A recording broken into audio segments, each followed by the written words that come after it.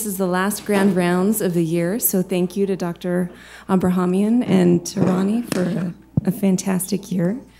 Today we have Dr. Abdul A Abdellatif with us today. He is an adjunct assistant professor of medicine in the Division of Nephrology at Baylor College of Medicine.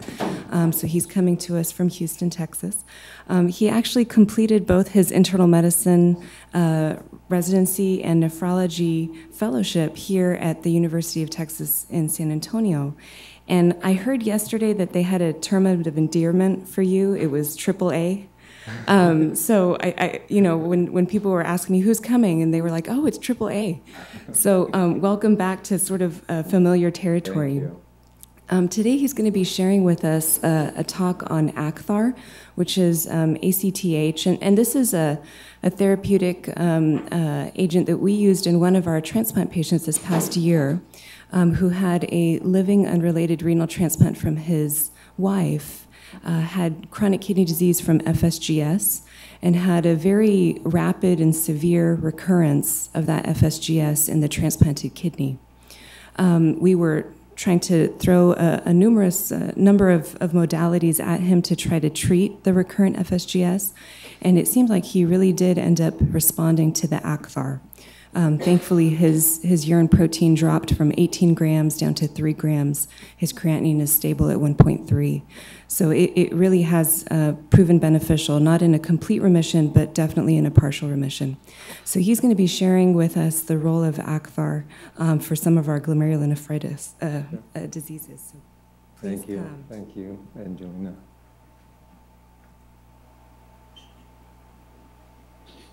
Well, thank you for the invitation.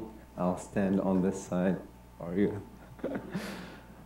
So actually, the slide deck is a very long slide deck, and I chose to actually borrow the slides from the pharmaceutical company itself because of the history of how ACTH or ACTH came back to life in the United States. Now, this medication actually was approved in the United States in 1950. It was one of the first drug before steroids that was used to treat nephrotic syndrome in kids, okay? So nephrotic syndrome, I'm gonna just give a quick overview. I know we're a diverse group here, so if I'm too slow, please ask me to expedite or slow down on some of the slides. But just in general, when we have a patient with nephrotic syndrome, it's defined by a specific criteria. And this criteria depends on how much protein they lose through the kidney, if they have other presenting symptoms of edema, or they have hypoalbuminemia. Anytime a patient loses protein through the kidney, their albumin drops in the blood, then their lipid panel kind of become deranged. Now, we define normal proteinuria as less than 150 milligrams per day. And anytime you have a patient that starts to have higher than that, that's when we start to work up the patient. And I'll show you in a little bit how we do that. Now, there's many different causes of nephrotic syndrome. The main ones is if it's a primary form, like minimal change disease, FSGS, like Dr. Edwards' patient, IgA, the most common worldwide. Minimal change disease you see a lot in kids, and it peaks again in adulthood. MPGN associated with different viruses, as well as de novo. And you have very rare conditions like fibrotic GN and C1q nephropathy. When we look at the kidney, we actually have what we call glomeruli. Now, each kidney has approximately 600 to 1 million of those glomeruli.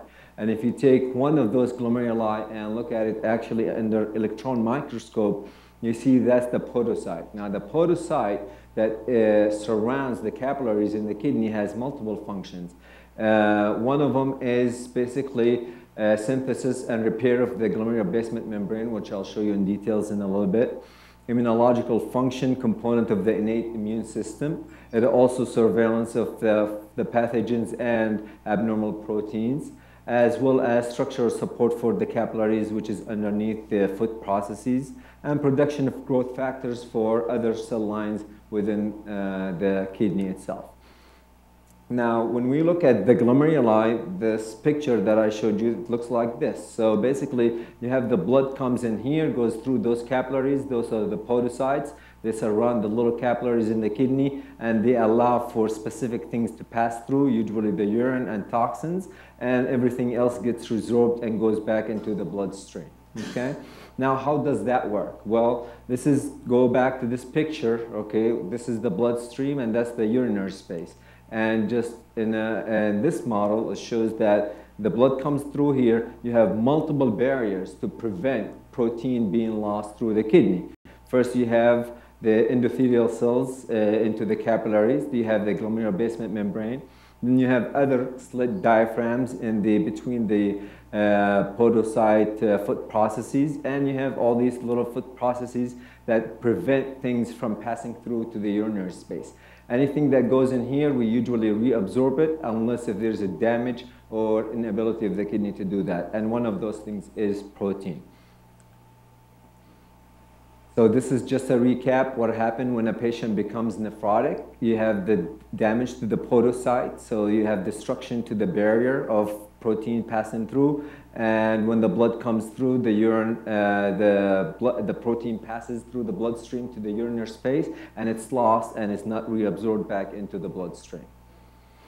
Now, when a patient actually presents with nephrotic syndrome, they may present completely asymptomatic. Okay, a patient may have no symptoms except someone detects some protein in the urine, and we do that always, you know, in transplant patients. Part of the work, the routine labs is urine, because we look for protein in the urine as an early indication of some damage happening to the kidney.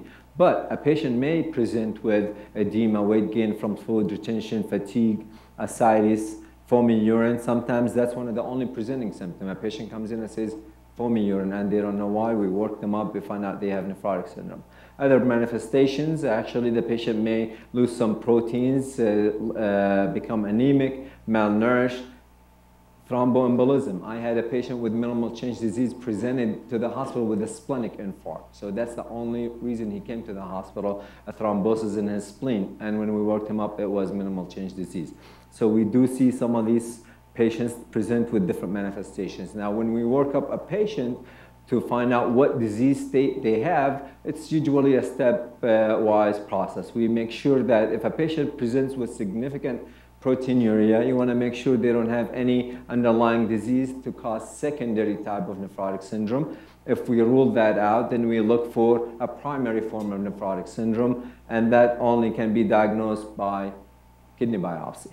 If a patient is, when we biopsy the kidney, basically we do light microscopy, we do immunofluorescence and electron microscopy to look all the way down to the basement membrane, because sometimes everything is negative till we get to this point, and the only thing we see is, for example, minimal change disease, damage to the barrier that prevent the protein from leaking through the urinary space.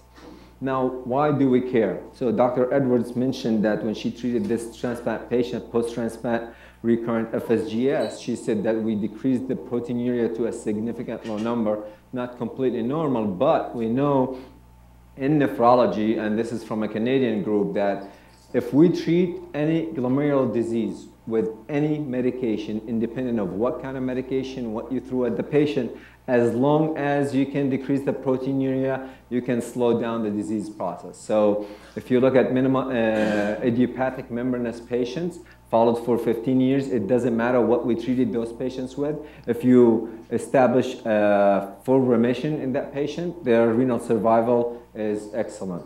If you have partial remission, still the renal survival is significantly better than patients who are not responding to the therapy. Same thing if you take FSGS patients, which is the enemy of nephrologists, because even if you if you treat a patient to a full remission, you still see about 20% of those patients will end up on dialysis at the end of the day, okay? So in FSGS as well, it doesn't matter what you treat the patient with. If you're able to slow down the disease process, you buy the patient time off the dialysis machine or needing to be retransplanted, for example. So partial remission or full remission is good for the patient. Now, why do we present this data? Because when I talk about this new medication that I'm going to present is actually, if you try to treat these patients with everything we have, and we don't have too many drugs, by the way, in the field of nephrology to treat glomerular diseases, maybe like, less than 10. But a new agent that now we use to treat some of those patients. Can be used de novo or refractory, which I'll go through that in detail. Now, in 1989, we know that if you give steroids to patients with idiopathic membranous nephropathy, actually there was no difference, similar rates of complete or partial remission in proteinuria compared to placebo, okay? So there was no difference when you gave steroids. And why we present this information? Because this is what really differentiates these medications from steroids. And I'm going to explain exactly the mechanism of action in a little bit. But I just want you to remember this slide, that if you gave only steroids to a patient with nephrotic syndrome from idiopathic membranous nephropathy, there was no difference in remission in these patients compared to placebo. So we have very limited number of medications available to treat patients with glomerular diseases. And I'm going to present to you a new agent. So now, ACTH, it's a naturally occurring hormone that in the body, and I'll show you the pathway of how is it produced. But what I want to show you is actually in 1950 and 1960, it was approved in the United States to treat patients with childhood nephrotic syndrome. And what they saw in these patients that they went in full remission. Now, this came about before steroids came about. So after steroids came about, this has kind of faded away a little bit for some few years. Now, where does the ACTH come from? Well, it's produced in the pituitary gland, but you have the corticotropin releasing hormone that acts on the pituitary gland, enhances that gland to produce ACTH, okay? Now, ACTH, when it binds to its MC2 receptor in the adrenal cortex, it causes a production of steroids. And that's how this hormone acts on the body. So that's the common pathway that we're all familiar with when we look at ACTH and its effect on the body when it's produced by the pituitary gland. However,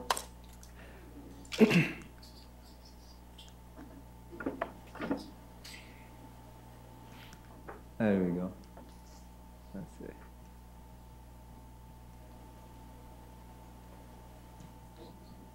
Huh? I don't know why it went off. Dunk.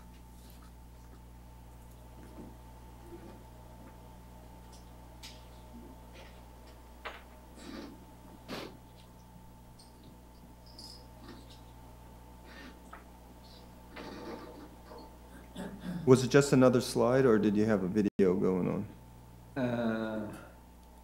It's supposed to move on to another slide.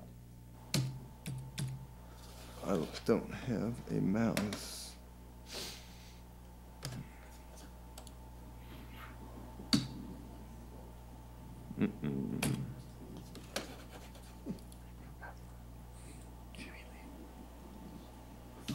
Technical difficulties here.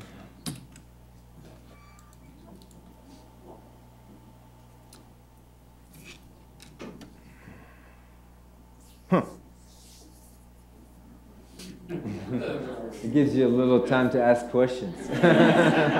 Any questions so far? So have you guys used this new medication, ACTH, than Dr. Edwards? Is this the first time you guys use it in the center? Okay.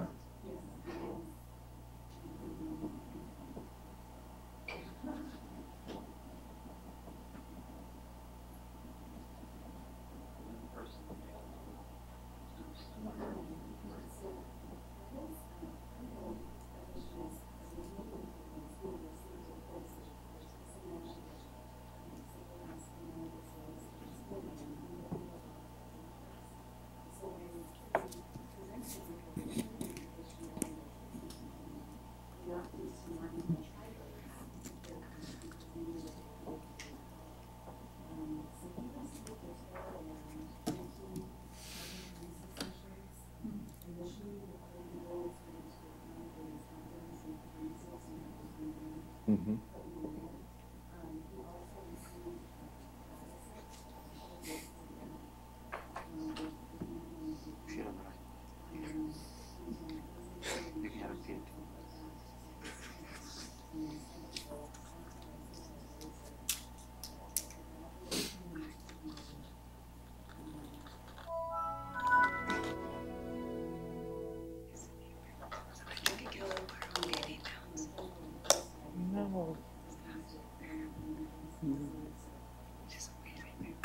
Yeah, actually, we have all the data here in a little bit.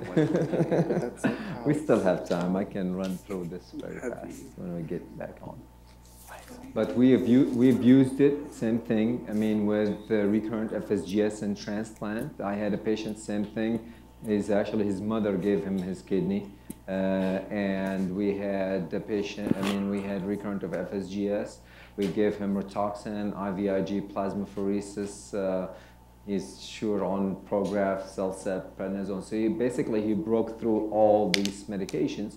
Then we gave the patient ACTH and he responded. Okay, he responded about at least 50% reduction in proteinuria, as well as stabilized his creatinine. For the past 2 years, we've been following the patient, has not progressed anymore. And the course of therapy, which I'll show you in a little bit, we usually treat these patients for 6 months at least. And then at the end of the 6 months, we recommend that you taper them a little bit, because they may become adrenal insufficient if you just drop the dose, just like giving higher dose steroids. But the difference is what we saw actually when you give this medication versus steroids in the kidney itself, which I'll show in a little bit, but in the kidney, we found the receptors that ACTH act on in the kidney completely different from the receptor on the adrenal gland, okay? So ACTH have 5 different receptors in the body, melanocortin receptor 1 all the way to 5, and it acts in different parts of the body, brain, liver, kidney, okay, immune system. And each organ has a different effect when this medication or with this hormone binds to their receptors.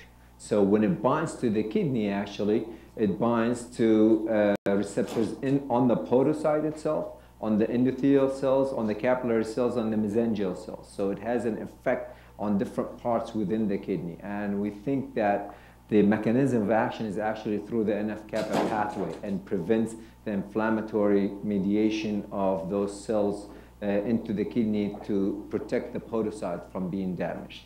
And the data that actually we have on the slide deck is we went through patients with membranous nephropathy. We looked at patients with FSGS. We looked at patients with minimal change disease, MPGN, IgA. We had patients with different patient groups had different response to the medication.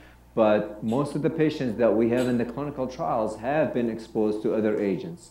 At least on average, 2.2 different immunosuppressive agents were given to those patients before we actually gave them ACTH. Okay? Now, when we talk about this medication, in the United States, it's ACTH. In Europe, it's ACTH. So ACTH, the one you order when you do a cortisol stem test, that's the synthetic form of ACTH. This is, ACTH is actually a highly purified form of the hormone itself. And there we go, we're back live. Here, I'll bring, tell me where in this,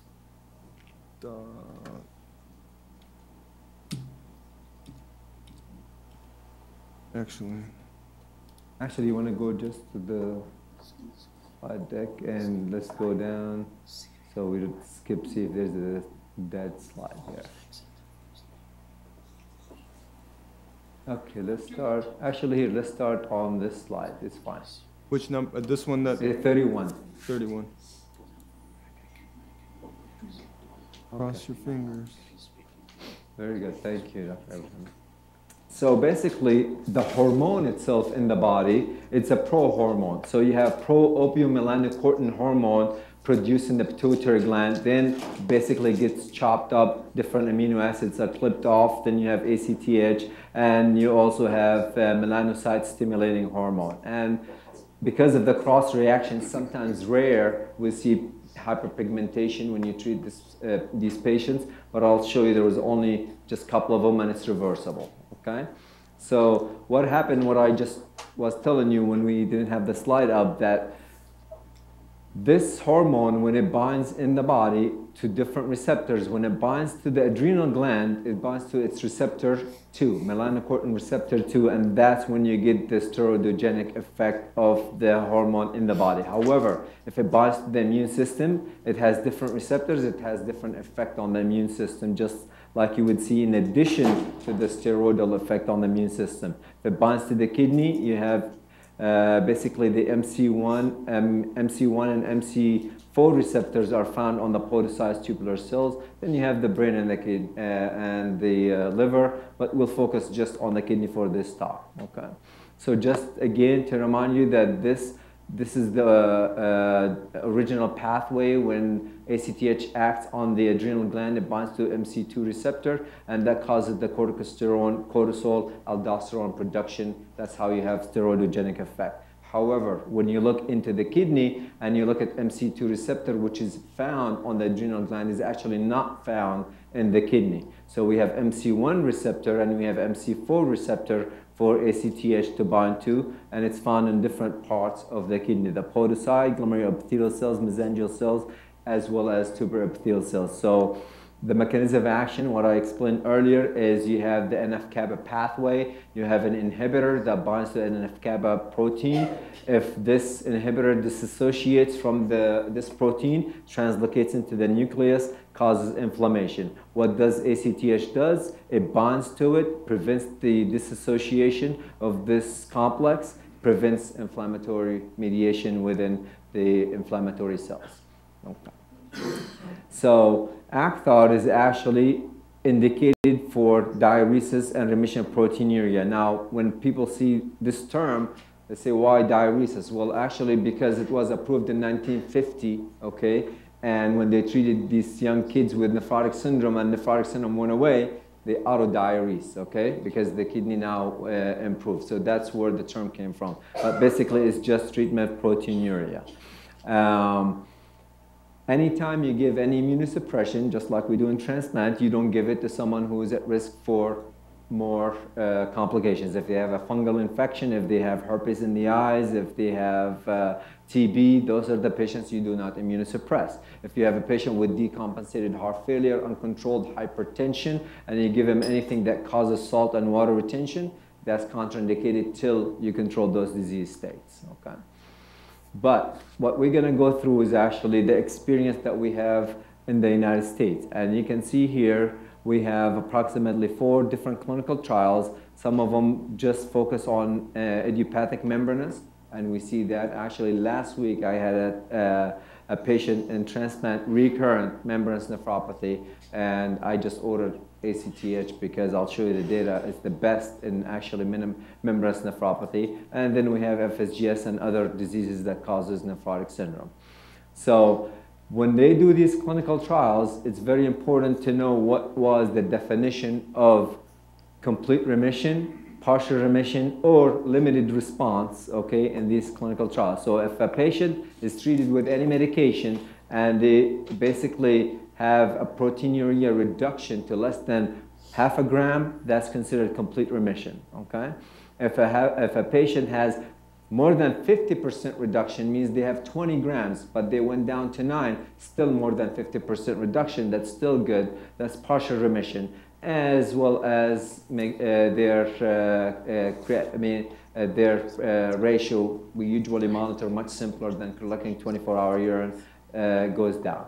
Now, limited response, okay, the patient can have more than 50% reduction in protein, but if the creatinine does not improve or became worse during the clinical trial, that was considered a limited response. Now, that I showed you earlier, those 2 trials or 2 databases on membranous and FSGS, they followed the patient for 15 years. They did not look at just the creatinine, but if you have reduction in proteinuria, independent of how you get that protein down, okay, that slows down disease process in the kidneys. That's why we give ACE inhibitors, ARBs to every patient with any type of kidney disease, okay. So let's look at a couple of those clinical trials. Now, in 2012, we have a prospective open-label 15-patient trial using ACTH. Now, that means there is no control, okay? We only have very small numbers. We're not like the cardiology field. We don't have 10,000, 15,000 patient populations. It's very hard to get FSGS patients in a clinical trial. But they had 5 patients with membranous, 5 patients with FSGS, 5 patients with IgA. And then the study was done basically at Columbia. And what they did, they looked at different parameters to see how the patient responded to this medication. To go back here, how they dose the medication. Now, most of the time, you're going to see the medication dose as 80 units subcutaneous or intramuscular twice a week. However, you start low if you want to start with a low dose, 40 units for a couple of weeks to make sure the patient tolerates the medication, just like you give steroids, and then you jump the dose. Now, these guys treated the patients for 24 weeks, 6 months, but I'm going to show in different clinical trials, they went a little bit less, maybe 4 months. But patient population, basically they define all 15 patients. You have 5 of them here, 5 FSGS, MCD, and then you have 5 membranous. But what I want to actually show you is this, okay? Only 2 patients they chose in this clinical trial that did not get exposed to something else. For example, that recurrent FSGS, before transplant, were exposed to like 5 different medications. They decided, okay, we tried everything on this disease and they broke through. Let's just go ahead and try ACTH.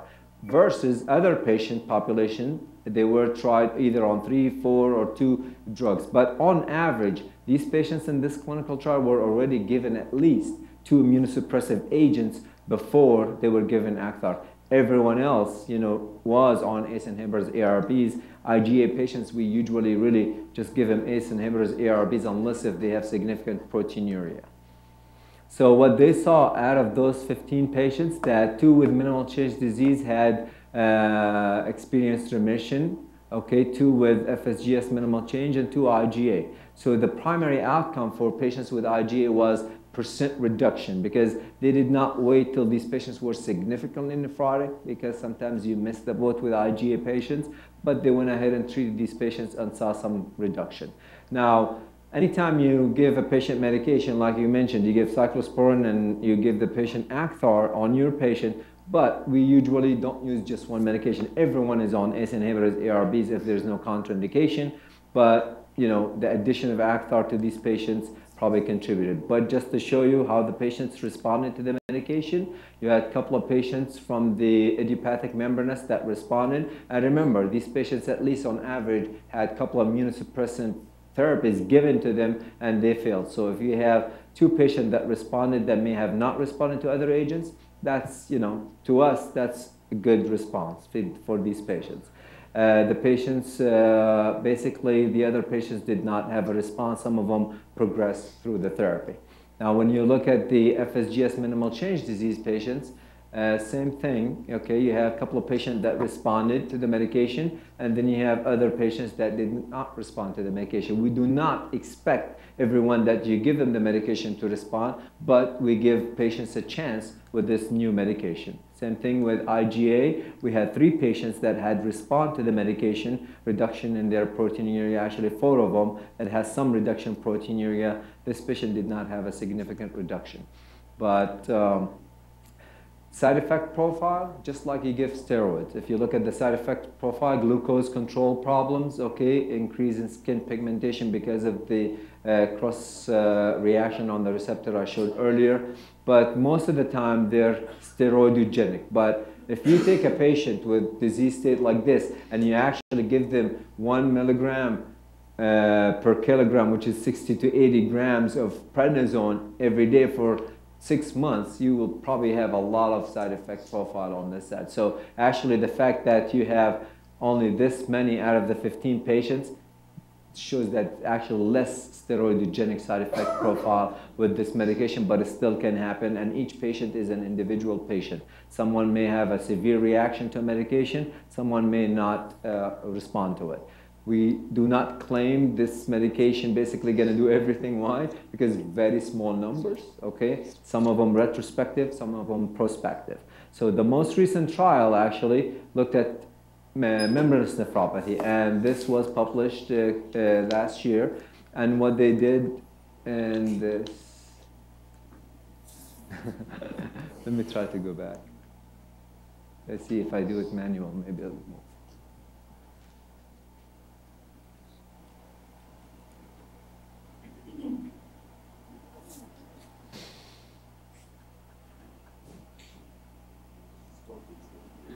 It's not. But I can tell you what happened with these guys. Okay. So basically, this was done at two academic centers, basically in Columbia and Stanford. And what they did, they allowed each academic center to choose their way of treating their patients. So in Stanford, they decided they want to start slow and stay on a low dose. So they said, okay, we're going to give 40 units, not 80, 40 units for the first 4 weeks. Then we're going to give them once a week. Then we're going to give them 40 twice a week, okay? And they followed these patients. Out of their 12 patients, 5 of them did not respond, so they crossed them into the Columbia group, which is a higher dose. So the Columbia group said, okay, we're going to give 40 for once a week for a couple of weeks, then we're going to jump the dose to 80. So they actually gave a higher dose. And what they showed at the end, that the patient that received the higher dose, total cumulative dose was approximately 2,800 units for the entire period of the clinical trial. Those patients had significantly better response than the patients who were given the lower dose. The other thing they showed is when you actually treat these patients, we treat them to 6 months. At 6 months, they showed approximately 3 gram reduction in proteinuria, but when they followed the patient for a full year after that, there was still continued reduction in proteinuria. So even though you stop treatment at 6 months, that doesn't mean the effect. Just like you give Cytoxan to a patient with lupus. We treat for 6 months, then we hope that they go in full remission eventually. Same thing with this medication. Then another group looked at actually just FSGS patients. And when they looked at the FSGS patients, same thing. These were different centers. Each one of them had different way of dosing the medication. There was like, I would say 1/3 of the patients with FSGS had responded to the medication versus the ones who were not treated or treated with other agents. If you look at all those clinical trials that I will show you, or I showed you some of them, most of those patients were exposed at least to a couple of immunosuppressive agents before they're given the medication. Side effect profile in all the patient population were a steroidogenic side effect profile. There is really no difference in side effect profile than what you would see in steroids. Now, this medication is actually have approximately 50 indications in the United States. It's not just used in the field of nephrology. Rheumatologists use it for, polymyositis, dermatological diseases. It's used in the field of pulmonary. They use it for sarcoid, okay, in the lung. It's also used for multiple sclerosis. It's used for infantile spasm. So it has many different indications in the United States. But the one we use for, the indication for kidney disease is not a specific disease state. It's not indicated only for example, for patients with chronic kidney disease. It actually can be used across the board before transplant or after transplant. Any patient that has proteinuria, then this medication can be indicated. It does not have to be a second-line agent. It can be a first-line agent. For example, this patient that just broke through recurrent membranous, I know the patient was treated, failed, went on dialysis, had a transplant, now membranous is coming back.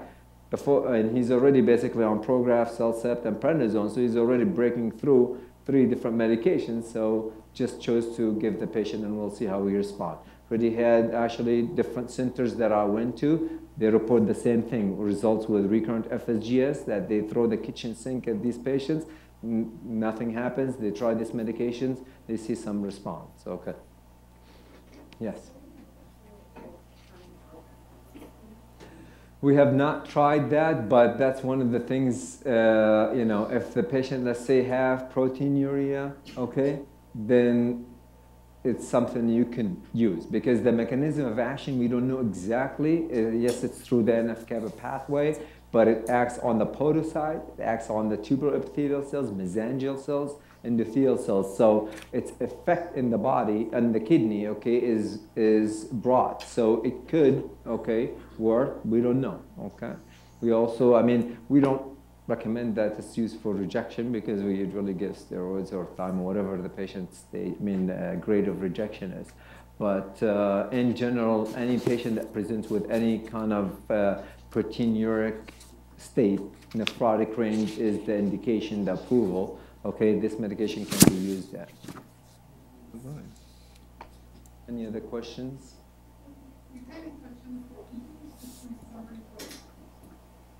more or less the expected course of treatment and what percentage response? Sure.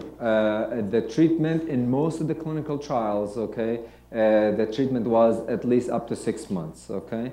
The indication of the medication, actually, it's approved to be given 40 to 80 units subcutaneous or intramuscular every 24 to 72 hours. So if you want to choose, if your patient, for example, very sensitive to diabetic, let's say poorly controlled diabetic, and you want to do the 40 and you want to do it every other day instead of giving a big dose 80, okay, twice a week, that's fine. So you're actually, the physician chooses what dose and what rate and how frequent. So you can start with 40 to 80 every day, every other day, or every third day, okay? You treat up to 6 months. At 6 months, previously we said you stop, you know, abrupt stop, but because there's the risk, okay, not everyone will get adrenal insufficiency, but there is a risk for adrenal insufficiency. With those patients, you probably want to taper down. How I would taper down, I usually, if they're on 80, I cut them to 40, okay? And then if they're on twice a week, I cut them down to once a week, okay? And then you taper the patient off. Okay, there you go, we're back to, so we actually, that's what I told you, that these guys, okay, actually the Mayo Clinic and the Toronto group, some of them started slow, some of them started with the higher dose, and they followed the patient. Now, in all those patients, we made sure, number one, there is no confounding factors, okay? We made sure that there's not been, their blood pressure has been controlled. We made sure they're maximized on their ARBs or ACE inhibitors to make sure that nothing is added during the clinical trial. And then when the patients were optimized on those therapies, blood pressure controlled, as well as they're on ACE inhibitors, good controlled blood pressure, then they were exposed to the medication. And basically this is what we showed. I'll just, since we looked at that. And the average proteinuria in these patients was approximately 9 grams, okay? And the albumin was 2.7, which indicates loss of protein in the urine. And what they saw 50%, okay, reduction at completion of the clinical trial. Means when they finished infusing Acthar or given subcutaneous Acthar, 50% reduction was already, they saw 50% reduction in proteinuria. But when they followed the patient after they finished treatment up to a year, the patient continued to still, few patients still improving. So there was 65% at 1 year follow-up, okay? So this is basically the data. And what I mentioned earlier, the dose response, this is the dose response. So the guys that gave the higher dose for a longer period of time versus the ones that gave the lower dose, their total cumulative dose was 880 units versus those guys, okay, their total dose was approximately 2,800 units. So the higher the dose that was given through the clinical trial, the better the response to the medication. So if you have a membranous patient and you want to treat them, I would recommend that you go with the 80 units sub-Q. You can start with the 40 just to make sure the patient is tolerant, okay? Because they basically may have same thing as you see. The other thing in membranous nephropathy, which I'm not going to spend too much time on this, but you know, we have this new marker that anti-phospholipase A2 receptor. You can actually, it's a blood test that sometimes without even doing a kidney biopsy, if you order this test and it's positive and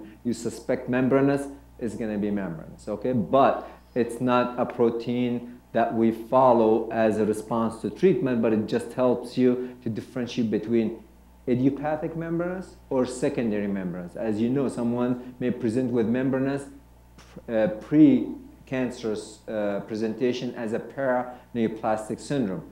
That's the patient you don't want to give immunosuppressive therapy before you do colonoscopies, rule out any type of cancer. So this is kind of help differentiate between the two, okay?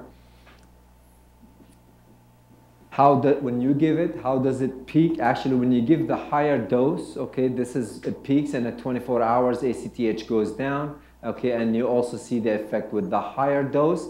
This is in the kidney, so the urine cortisol level was higher when you give the higher dose versus the lower dose. And that's why we think that when you give the higher cumulative dose in these patients, there was more effect within the kidney on, with ACTH. And let's see, I think we touched base on that. It goes again. But it's okay. So the same, don't worry about it. We only have, what, 10 minutes. But the same thing happens with FSGS patients. You know, the same thing I showed you with membranous, same thing happened with FSGS patients. If you take IgA patients, also you have patients that will respond, patients won't respond, okay, to the medication. The ones that actually had the least respond were the MPGN patients. Those guys, out of the 5 patients, only 1 patient responded. Still, you know, maybe something, if they don't respond to other therapies, you can try. But in general, if it's nephrotic syndrome of any etiology, you can use this medication in those patients. Post-transplant, a lot of actually centers are now trying this medication. The reason is because we do everything, and the patients, especially the FSGS patients, okay, don't respond very well.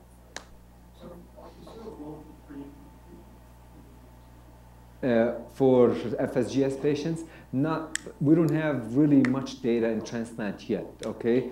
That something could be a pilot. I mean, if you talk to those guys, you know, talk to Christy, you can actually try this on some of the patients. They're actually sponsoring the company that Mallinckrodt, they are sponsoring investigator-initiated clinical trials. So it could be tried like, you know, with glomerulopathy, okay? So it can happen. But in FSGS patients, I guess we tried everything. We tried to plasmapheresis them before, even rituximab before, after, they still can break through. But yeah, that one thing that can be tried as well. Yes? So we're acquainted with those, I say, any unit dose of ACTH with the dose of 27. Not specifically, they did not look at that, but I think if the side effect profile, when we look at the ACTH at the 80 units, was less than you would expect with the 60 to 80 milligram of prednisone per day for patients. Mm-hmm. So these MS1 receptors can then activate other pathways apart from just prednisone steroid. Yeah, exactly, because what happened... Definitely, because actually the receptor, the MC2 receptor found on the adrenal gland is completely absent in the kidney. So the receptors in the kidney, MC1 and MC4. So the NF-kappa pathway. So what happened, ACTH inhibits the NF-kappa pathway and decreases the inflammatory mediation within the kidney in general. Mm-hmm. Yes. It seems like finding the optimal dose is still something to be done. So far, exactly. It's better, and the question is, what higher dose do you get better response? Yeah, in membranous, the higher dose was better. When with the FSGS patients, when they looked if it was a dose relationship, there was no significant difference, okay, in the FSGS patients. In the membranous patients, there was more response with the higher dose because when they did the FSGS patient, there was no significant difference between the dose. But right now, we really don't know what's the highest dose, but the highest dose that has been used so far with this medication per week is 80 twice a week. So if someone wants to try a higher dose, if the patient tolerates, we still don't know. Okay, yes. How long do you have to use it to be comfortable that that patient's likely to respond? 6 months. Just like we, you know, when we give cytoxin, for example, for a class 4 lupus, we say give 6 months and then stop and watch. So the recommendation, after 3 months, what happened with the Mayo Clinic, the patients that they started them on a low dose, with the 40 twice a week, at 3 months, at 90 days, there was no response. They jumped the dose, then the patients start to have response, okay? Versus the Toronto group, they actually started after 1 month at the higher dose, okay? Yes? Mm-hmm.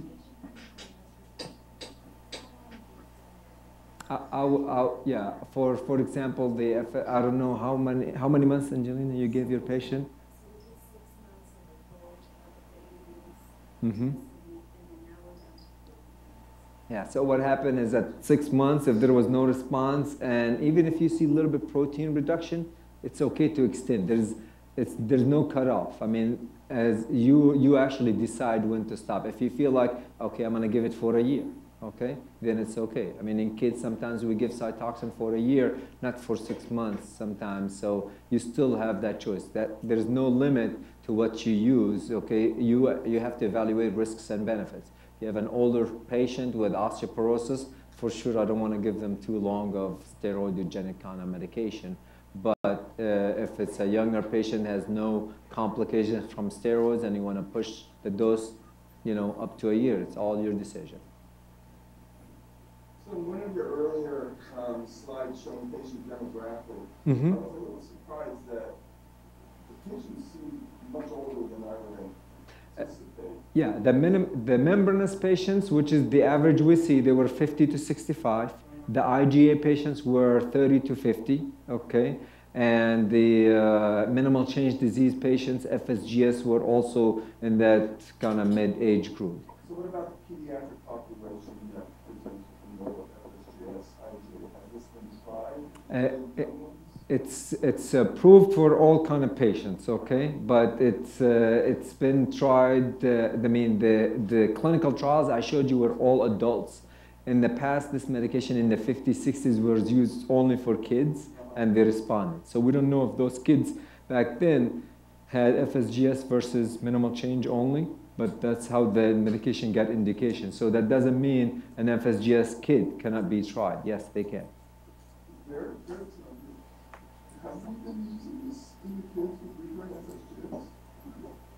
And you can probably, with a kid, you might want to start with the low dose and see what happens. I think one of the things that we have to point out is the cost of this medication. It used to be $50 back in the 50s and 60s, and Exactly. now it's like $30,000 a vial, and so we're not going to just use this on every patient. Sure. It has to be, a very well thought out, maybe, Definitely. cost benefit, but I think it has to be pointed out that that's why we're not using this more. And hopefully if there are clinical trials that we can get involved in, that would be great, but we have to assure that there's funding So or a drug from the 50s assistance. nowadays still costs that much money? What happened in the 50s was the synthetic ACTH. I mean, it was actually it was the only thing available then. Extract. Now it's manufactured, FDA approved. And it was a fast-track FDA approval for those patients that can really benefit from it. And so the company can afford to charge that much, but it's really one of those drugs, kind of like Solaris, where we really have to make sure that it's a warranted use and benefit. I mean, just for example, the patient that with FSGS had 50 plasmapheresis was given Rituxan, So, I mean, if you look at the cost effectiveness, if a patient had 50 plasmapheresis sessions, I don't know how much is that in the hospital, that's right. Yeah, so versus, but sometimes, dialysis patients, I mean, we give them a transplant, it costs what, $250,000 to transplant a patient maybe? So we say that's better than the $70,000 a year of dialysis, but still, yeah. Yes?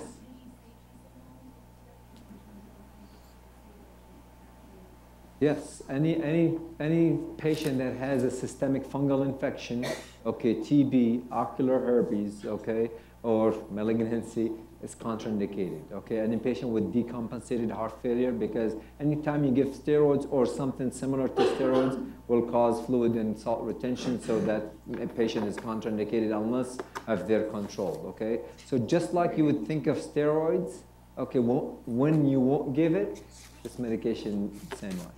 Severe patient with severe osteoporosis, we have young people who's been on steroids all their life, okay? They all have osteoporosis in their 20s. This is a patient that you don't give this medication to.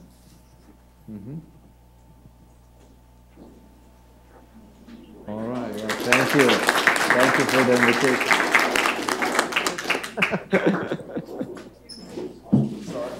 Hey, it's good, no problem. At least we get most of the stuff in, that's what matters. Wait, do we have M&M? I think isn't there M&M? Yeah, come, thanks. I thought you were. You were on the list. You're having your stain? Yeah, I'm saying that we can. Well, it's going I put them at the height resort next to the. Yeah, health country. It's good. So the kids are playing, swimming, sliding. Yes. Oh no! So there is one little area, so ironically, the visitor public is great. Yeah, There's a remote area Is it anything else? So, how much would it cost the patient? Email, ideas about speakers, or, even non-transfer. I agree. We'll take it. Okay. Ronnie is already in communication. We'll reach out to him again. Yeah, we'll reach out to him again. But yeah, any other things, Wounded Warrior stuff that you know of going on there, or?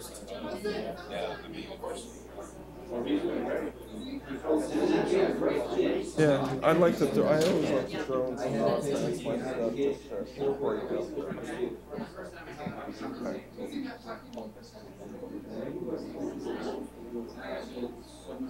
So you guys, how many transplants now it goes down? Kidneys picked up in combination with our liver volume. Okay. And that's probably what will happen when you get 89 Methodist costs 200 plus, but they're half of them Oh, okay. But you know, they're still Methodist and questionable about what they do, but liver volume is going up, so everything's kind of picking up. They spread rumors, but they had two patients on the list that were transplanted recently that were prior to them.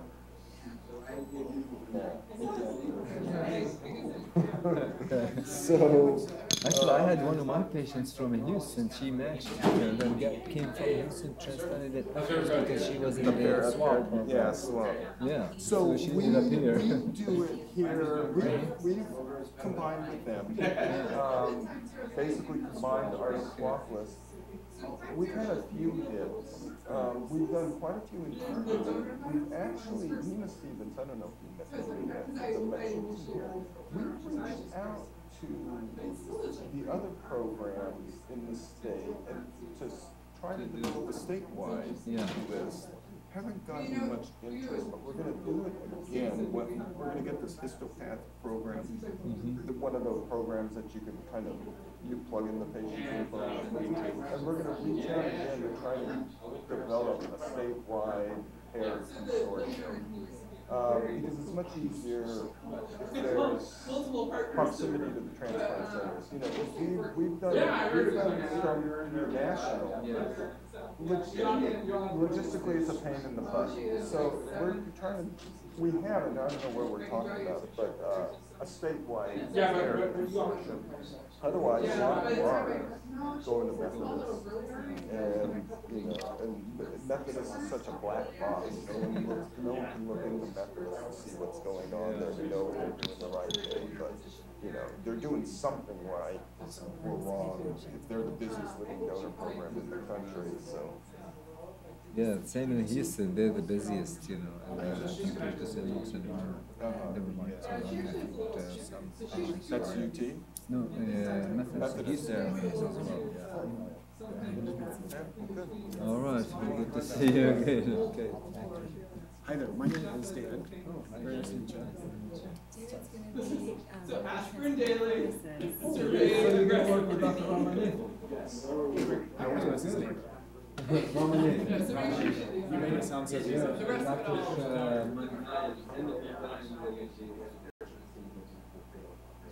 Yeah, I'm gonna be doing the transfer process. Welcome to the group. I'm so excited. I'm very, very excited actually. But I saw that Baylor College of Medicine is right next to the Well, it's the Baylor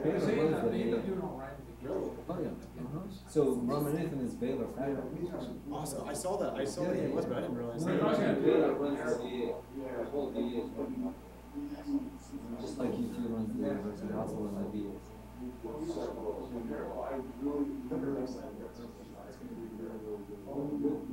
So I would love to, like in the future, if there's anything that you want to collaborate on, if there's anything that you need from a pharmacy perspective, please do not hesitate. Very excited about it.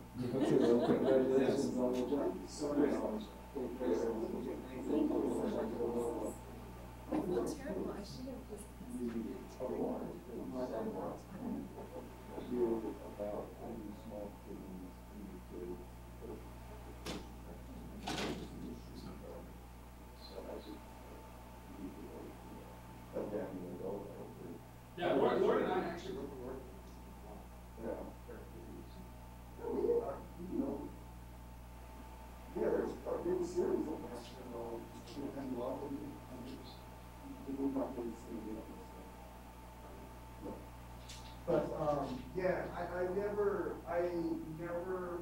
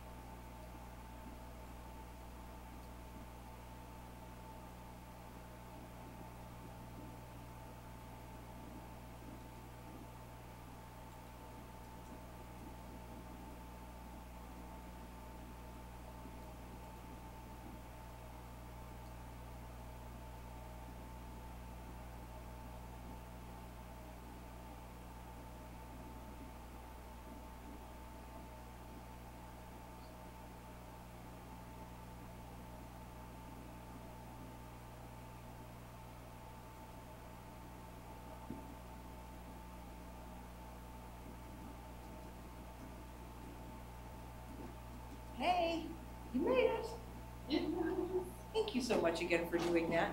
Oh, you're welcome. Appreciate it. That's very cute. Last night I was thinking we were going to text you. Hey, I'm going to send an email because people are going to see it that are on Facebook and I don't see it. No. No. For response email on Facebook? I did not see that.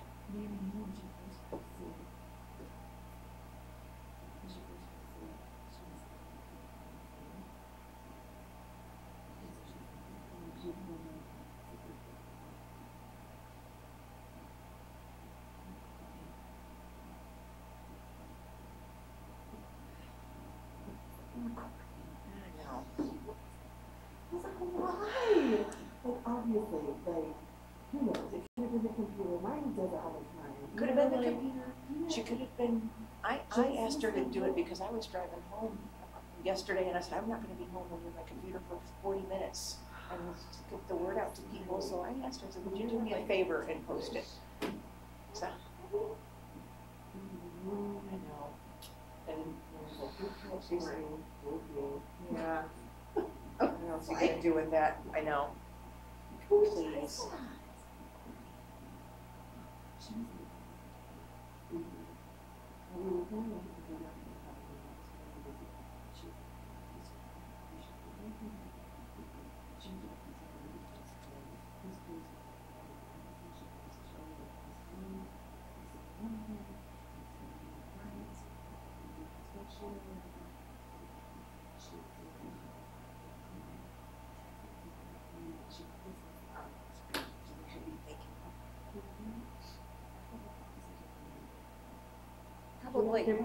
Probably do. Cannot deal with this today. Who wants her? Probably do. Especially after especially I sat next to her yesterday in the library and put my stuff down, and she came up and sat in that takes that area over there. She doesn't want to sit there where she lives, so she came over. She put her stuff down. While I was out of the room, and so when I came back, they were like, there she was, like, right, thanks for me. So I saw Dr. Rosencrantz come in again yesterday, you know, and I said, oh, good, we have Dr. Rosencrantz again. Because I really liked her lecturing style yesterday. I liked her stories and how she gives personal analogy that it helps the stuff to stick. She goes, you liked her? She goes, I hated her. She goes, well, you know what? And I've already complained to people about her lack of being able to present a case and her lack of being able to teach us about, you know, diagnostic methods. And I looked at her and said, you already complained? I said, we've had the woman for 2 hours and you've already complained to somebody? And she goes, yeah, that's not what we're here for. Why do they feel so entitled? I don't know. Like, I would never, like, well, this is a privilege for you to be here. Why are you telling men that it's not good enough for you? Right. How do you know it's not good enough for you? Right. Like, why are you telling them that this is not important to you as a PA, as a primary care PA? She's saying that this is not important to us. This is not relevant to where we're going and to where our careers are. She's not teaching to us. And I complain about it. Like, if you don't realize that that's what it is. Like 50%? Yeah. They say 50% of our complaints in primary care are going to be stomach problems, GI issues. I don't like her teaching style. I complained about it already. And what I should have said, it took me by surprise. What I should have said is, yeah, I'll bet you did. That's what I know. It's always the afterthought. That's what afterwards, like, that's what I. The other day, she just kept going and just that, and I'm just looking at her like, what? And then finally, I was like, you know, I'm gonna grab some lunch, and she was still talking, and I just left. I was like, I don't. How can you do that? I know. Man, she's a machine. You know.